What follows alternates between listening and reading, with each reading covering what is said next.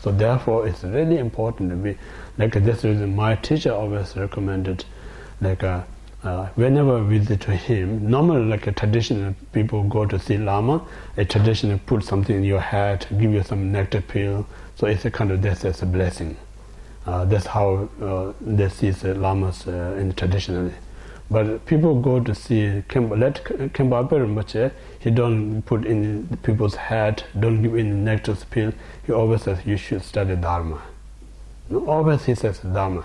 If you really, it's a real blessing. The definition of blessing means like changing your mind from negative to the positive, from ignorance to wisdom, uncompassionate to compassionate, unkind to kind. That's just a blessing, Without changing your unkind to kind, you no matter 100 kilo of nectar you eat, still unkind means nothing,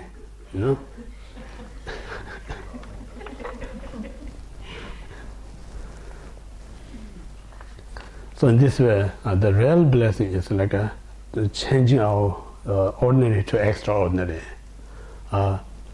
ordinary to special. That's just a really blessing. Yeah. So in this way, very important not to rush to the main part. Just carefully study about what is loving kindness and how we can cultivate this loving kindness. Careful, like a very expert kind of what called the florist, they who grow flower. Yeah, they carefully prepare the soil first. Then carefully they plant the seed. So once they very well prepare the soil and seed, then they know sooner or later are going to have a very beautiful kind of flower. Some inexperienced look at the photos. Oh, this is really nice photo, flower photo. I like it like this. You just buy seed. You don't prepare the soil. You don't prepare right. Just put the seed in the soil. And then you expect never going to come up. Even come up not good as like a picture. So it means like you're rushed. Or you don't have the knowledge how to prepare the flower yet. So that's reason it's so important to gently nurture. Yeah, this loving kindness is so important. So in the beginning, as mentioned, like we don't have this love to all sentient beings. We have to create it. Yeah. So to creating our mind to be great loving kindness is the Dharma. So it's really important. I discussed a few times about the Dharma. What the Dharma really means, like making your mind such a beautiful mind. That's the Dharma. Something you do make your ugly mind. That's not the Dharma. So in this way, we have to be careful. We could say our mind is a very kind of a high quality gold. Yeah, right at the beginning. So when we reach enlightenment, our nature of the mind is not changing, but it's changing the shape. Yeah. For instance, when you get kind of a solid gold, and then you take this to a goldsmith, and this solid gold make beautiful ornaments, the nature of gold hasn't changed. Same gold, but the change is the design, more attractive. So same like we know kind of don't think about you're going to get new mind when you reach full enlightenment. There's nothing new mind. So this very mind, carefully we design, then this very mind become like enlightenment. So that whatever this goldsmith is the Dharma. Yeah. So goldsmith is the Dharma because it's designing our mind such a beautiful way. So that's we talk about Dharma. So similarly, now we need to train our mind. First, we say, we need to know what's the definition, what's the nature of loving kindness is about. I'll just repeat a few things. The definition or nature of the loving kindness means first, object is the sentient beings. You just focus or think about sentient beings. And then what you need to do is wish these beings have happiness. So when we say wish them have happiness, happiness means so many things. Yeah, happiness means may they have a holiday, then they can happy. May they have some kind of mundane things they happy. We not talk about none of this happiness. Yeah, those happiness is same happiness as a person when you get drunk. Say I'm happy. those who get drugs, they think I'm happy. They are not really happy. It's just kind of diluting your mind. Then you can't remember all this your problem. Feels like a relaxed, called happiness, not the real. So here, happiness means like according dharmic happiness. It's important. Dharmic happiness. So this dharmic happiness is very rare in the world. You know? Means like say, like many of us, say for instance, you do such a good things. That good things means like help someone. Out of that, you develop some kind of happiness. This happiness is far more greater than mundane, such as you buy something nice present to yourself, you get happiness. It's a vast difference, these two happiness. So we're not talking about that kind of a material happiness. We're talking about the dharmic happiness, doing something that beneficial for other. Out of that brings the happiness, that happiness. So that kind of we talk about. All beings have that kind of happiness. Yeah. And then the cause of happiness, we're not talking about may they have abundance of wealth so they can get whatever you want. We're not saying may they have a great job, they can be very successful in their life. We're not talking about that. We call the cause of happiness is the virtues. May they have a virtues. Yeah? So this specific your thought towards other is we call the loving kindness. Make sense? So first, really, really important to know what is the loving kindness. Without knowing loving kindness, name of the loving kindness is not means makes you the general understanding of what is loving kindness. Yeah. So this way, first one know what's the loving kindness, and then now you develop this to like yesterday I talked about like first like a mother, and then gradually kind of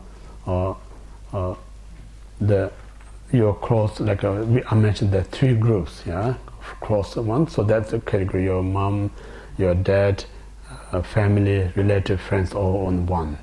Once you completed that, then second batch is like your enemy, dislike people, and then also include all the suffering being, hell being. So it's so many. That's meditate, you know. So it's good to think about each and every three lower realms, and think about their physical state, their mental state. When you think about their physical and mental state, you say there's the unhappiness, they're also creating or cause unhappiness, then also it's the right object to meditate loving kindness. Once you complete that, then you meditate the remaining kindness of the sentient being, include the partial. Yeah? So just imagine if you spend your mind all the time in that way, sooner or later your mind going to be transformed into loving kindness. You know? So same thing like not only just that's the meditation time. Then when you're not meditating, when you meet someone or when you see someone, instantly think, oh, may this person or being have happiness, cause happiness. Or when you offer a cup of tea or helping something, just immediately think, may this person again happiness and cause happiness. So constantly just think of, it's not hard work. It sounds like hard work. You have to always nothing else but think about loving kindness, because just more you think about loving kindness, it stops us to develop the non-virtuous thoughts. And while we stay in that state, it's such a peaceful state of mind. You know. So in this reason, so many benefits. One need to really kind of experiment and investigate. And then in that way you see more value. When you see the more value, it's not hard to do this practice. But if you don't see the value, then it's kind of restricting. So you should only think this, nothing else, you know. Because at the end of the day, what we really want is the happiness. So real happiness comes when you have a positive mind. Nothing else can bring us happiness. So that's the reason I'm doing it, you know. I want to be happy. So happy is not just going to come out of nowhere. Happiness is not going to come in the wrong causes. Happiness only comes when we create the right cause. So what I'm doing is the right cause. So this brings me the true happiness. So that's kind of very important. So in this way, practice the loving kindness to all, kind of without any, all sentient without any exception. And then second, when you have a very strong genuine compassion develops to you, then naturally it develops, a great compassion comes up, because the great compassion is a fruit of the loving kindness. Without loving kindness, it is impossible to develop the great compassion. Yeah? So again, to train our great compassion, then we talk about the three types of compassion. First one, compassion to sentient beings. Second, compassion to impermanence. Third, compassion to emptiness. Three things. First, like compassion to sentient beings means like all sentient beings, like a three realm sentient beings. Every one of us, we experience three suffering: suffering, change, and conditions. So these, when you see this, then you wish them free this suffering and causes of suffering. So just if you think about wish one person free from suffering and causes suffering, that is we call the compassion.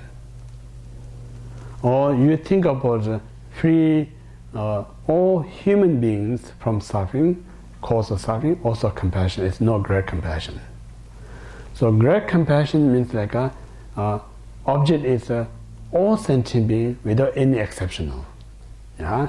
So only that time you having the great compassion. So in this way, all beings who experience this three suffering, may they free from suffering, and then cause of suffering is like three non-virtues. Yeah. Three non-virtues are mental non-virtues, vocal non-virtues, and physical non-virtues. So 10 non-virtues. Yeah. Mental is like a coveting, harmful thought, wrong view. Vocal is like a lying, harsh word, gossip, and idle talk. And then the physical is the killing, stealing, and sexual misconduct. So these are the real creator of all the suffering that we experience. You know? Then within the suffering, there's we talk about suffering created by what we say like anger mind, mainly. And the suffering of change, the desire, mainly created by the desire. Suffering of condition, prime creator is like ignorance. So these three creating three types of sufferings. So this one, the what we call the first, the compassion to sentient beings. Now second, compassion to the dharma or impermanence means like say the main, what we say like root of non-virtues is like ignorance. We call the ignorance of obscuration. Ignorance of obscuration means like I mentioned a few times, like our absolute nature of the mind is pure, but we mistakenly think that the mind, pure mind is a self. We grasp on it. The moment we grasp it as a self, then that develops this attachment, develops this anger, and develops the ignorance. So once we develop this three, then it creates all these non-virtues comes. When we create non-virtues, it leads us to suffering. So root of all the suffering is ignorance. So in this way, like may all beings free from this ignorance mind. So this is we call the compassion to what we call the impermanence or ignorance. Yeah, that's the second one. So this actually it's a bit more kind of greater than suffering. Like I say, even people who like very successful, mundane successful, for instance, yeah, also object of compassion. Mundane point of view says we know the best compassion because this person so doing well. But in a spiritual, dharmic point of view, this success involves so many non-virtues there. So due to these non-virtues, sooner or later that person is going to be suffering. And that point of view is the object of compassion. That's the second one.